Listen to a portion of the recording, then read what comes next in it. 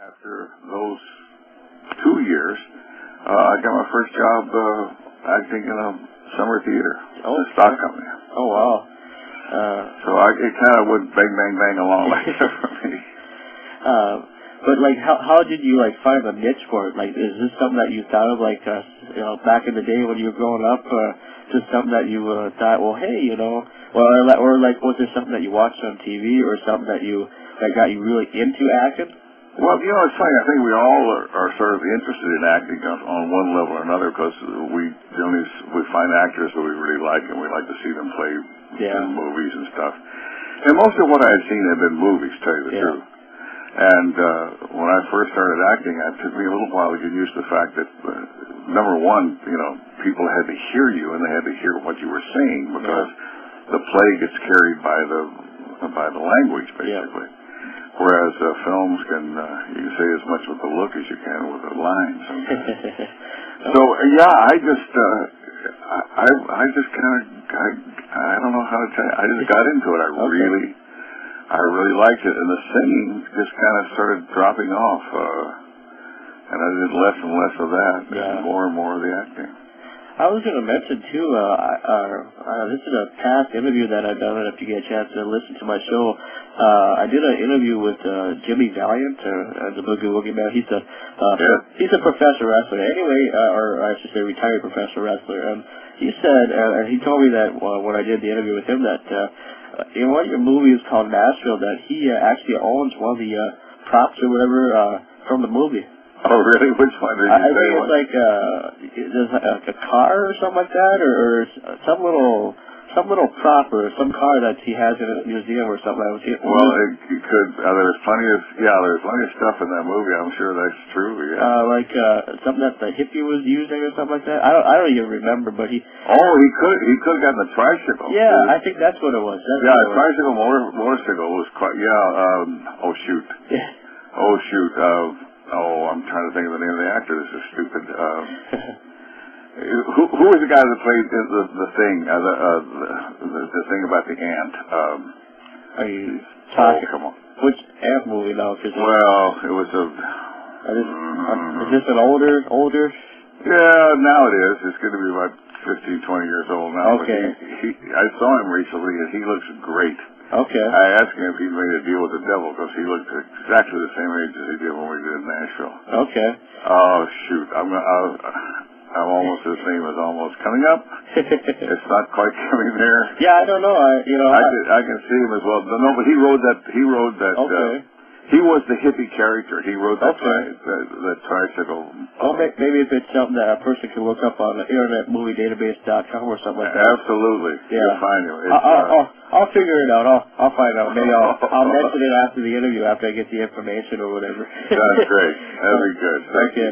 But I just figured I'd let you know that he told me that he owns the tricycle, as we figured out in that movie, which is kind of unique. It's very unique. Yeah. I don't know if you were aware of that or what you are aware of after you get done with a movie or whatever, but do you ever get a chance to own like any of the props or at all from certain movies? Funny thing about me, I'm not a saver, and I guess I learned very early on in working as an actor in the theater that I moved around so much. I had to go from here to there to get a job, and you're always looking for some place to go work. Yeah. And I moved so many times and lived so many places that after a while, I had a rule of myself. I had been in the Army for 6 months. I was a reservist, Army reservist. I've been in the Army, so I had my Army duffel bag. If an item would not go into my Army duffel bag, I no longer owned it. Okay. So that's the way I traveled for about 15, 20 years of my life. Okay. And I'm still a little bit that way. People laugh at me when I go and take a trip. They say, how long are you going to be gone? I said, I don't know, 3 or 4 weeks. And I got an overnight bag, Sure. Okay, you were talking about the theater and whatnot. And a lot of people know that theater acting, like in plays, are way, way different than doing on a movie. I don't know if they're easier or harder, but how long have you been in the theater acting and doing plays and such? Well, I did about 15 years where I ever got involved in film. Okay. And then I did a lot of film work, and then I've done about two or 3 years lately, over the last 10 years, I've done about 2 or 3 years in the theater. Sure. I think it's a little more difficult. Yeah. I think it's, I don't know. I like both a lot. I feel like you can bring a lot of what you know from acting in the theater to film. Sure. And I'm not sure it works quite as well the other way. Yeah.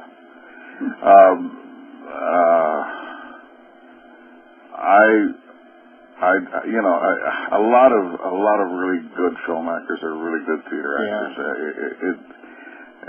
I think the theater makes you be a little bit more open, and if you'll notice, sometimes film performances are pretty much subdued. Yeah.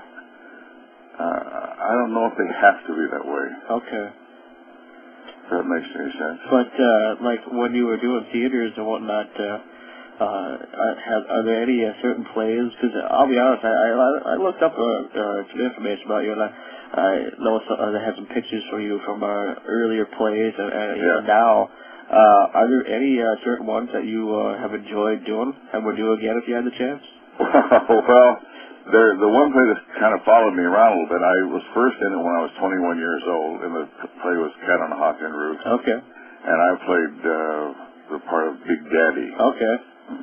Which I have since done. I did it once when I was 21 years old. I did it again when I was 64 years old, and then I did it when I was 65 years old. So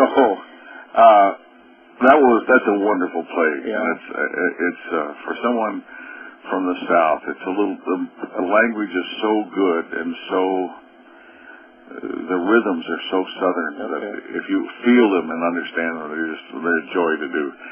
I don't know if there's many other things that I would really want to do again.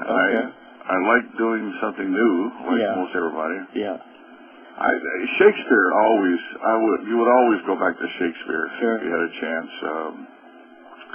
I only got to play Falstaff once, and it was not in one of his more well-known plays. The play is called The Merry Wives of Windsor, and supposedly he wrote it simply because Queen Elizabeth loved the character of Falstaff so much. Okay. That they sort of threw this silly little comedy together. Okay. Just to please the Queen. But Shakespeare. There's one play I've been in, but I haven't played the old man in it. Is King Lear. Okay. And that's an interesting one because it's really hard to do right. Okay. And I don't know whether I could or not, but it's a difficult play. Okay. Well, that's great to hear that you've had, even you as a legendary actor and whatnot, have had a few favorites that you have enjoyed doing in your career. And now talking about your career as a singer, kind of switching guns a little bit. About your CD, what gave you the idea to do a CD? Well, actually, I think it came from my friend Larry Bastian, who's a very well-known country songwriter. When Garth Brooks was at his heyday, Larry wrote quite a few songs with him and for him. Yeah. He wrote Rodeo, and he wrote Unanswered Prayers, and some of the really big hits that Garth had. And so he and I have been friends for some years because we lived together close to each other in California. We live up in the Sierra Nevadas up above the San Joaquin Valley.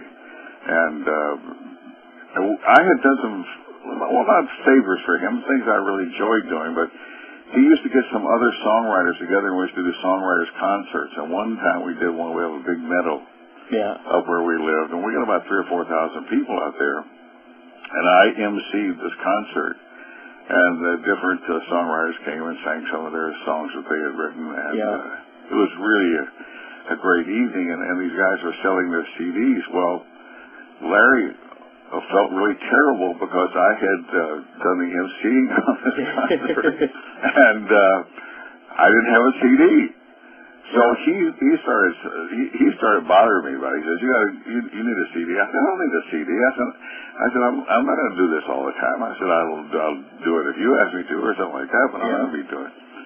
So he kind of kept after it, and finally one night we were at his place, and we used to get together, and he had a studio kind of place downstairs where we'd get together and sing sometimes after dinner.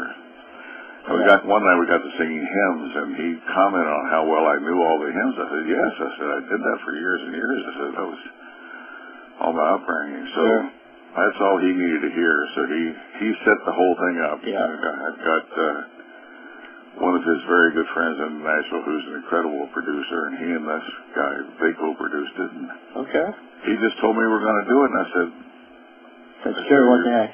Yeah, well, I'm awfully glad I did. It's been a real, I know it sounds terribly religious to say this, but it's been a real blessing. Yeah.